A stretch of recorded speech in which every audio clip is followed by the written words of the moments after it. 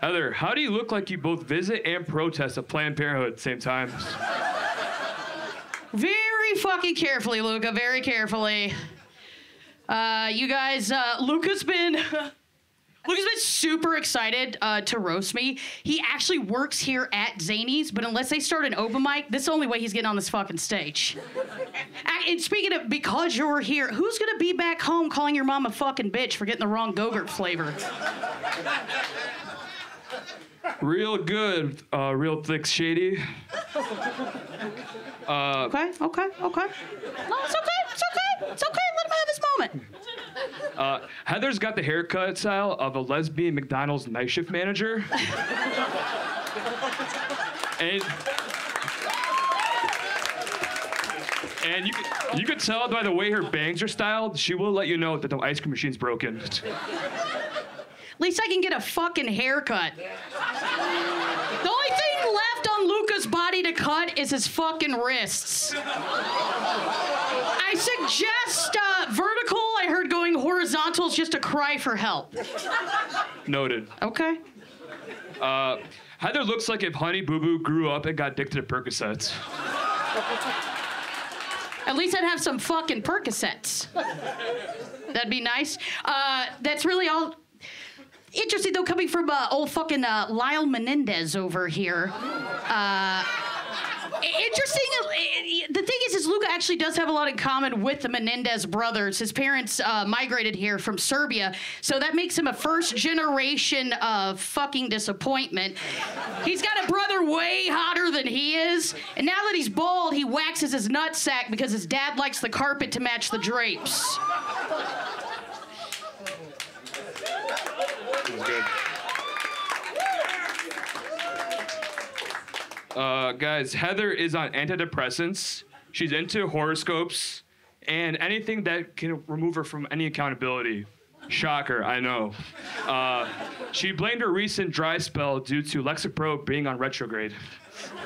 Like I had a fucking dry spell. I think we can all agree the only time Luka's ever gonna get laid is when he's laid to rest.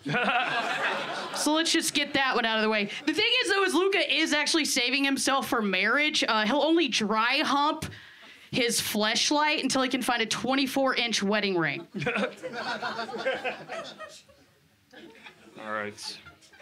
Guys, Heather is 46 years old and will do anything to retain her youth. Just this summer, to feel like she was 20, she got confused by having a brat summer with just guzzling down bratwursts. Jesus fucking Christ, you walking pre-cum. I swear to God. Like, if pre-cum could talk, it would sound like Luka's voice. That's kind of like what is going on up here. Here's the thing with Luka, though. He is a bit of a romantic. He's been chasing the same girl since 3rd grade. Which is wild, because now that she's about to start 4th grade, she's got to do it in a whole different city. Whole different city!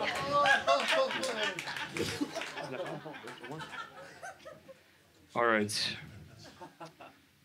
Heather looks like if you ordered Billie Eilish off Temu. Hey, look at you, buddy. You're doing it. So cute. Last name's Loncar. Looks like he rides the fucking short bus, though. You know what I mean? Here's the thing about Luka. This is all fun and games, but this is all coming from a 30-year-old car salesman who takes a fucking Uber to work. Luka couldn't sell a ketamine-laced bottle of baby oil to P. Diddy if his life fucking depended on it. Why don't you stick with what you're good at, baby? Just keep selling yourself short. Give it up for them, everybody. Oh, my God. Wow. Great work. Oh, my God.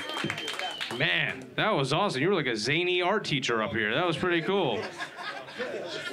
And you're dressed like her 3rd grade student. What is going on with that? Shirt is wild. Wild decision fashion-wise. Joe, what did you think of divorce court up here, man? Oh, jeez. I mean, I thought Luka was a gay church leader.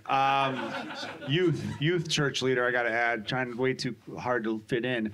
It was a good one. There was some really good barbs between the two of them. It was fucking back and forth. You know, Mimi from the Drew Carey Show, I'm glad you're around still. It was just, I do have to give it to Heather. Heather just slightly, it was so close.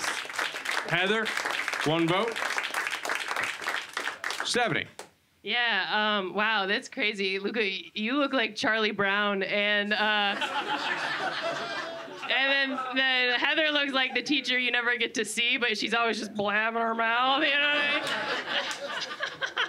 That was a fun battle. I gotta agree, it was kind of like a little neck and neck. I feel like you guys both kind of were like evened out there.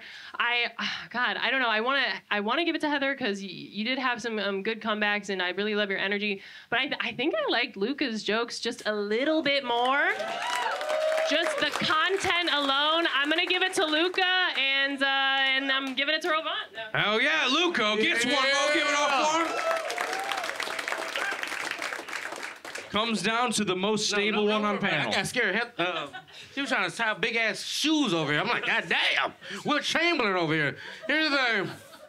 No, this wasn't even close. Heather was blowing Luka ass out. He was blowing. These are 2 of the most unfuckable comics in the scene.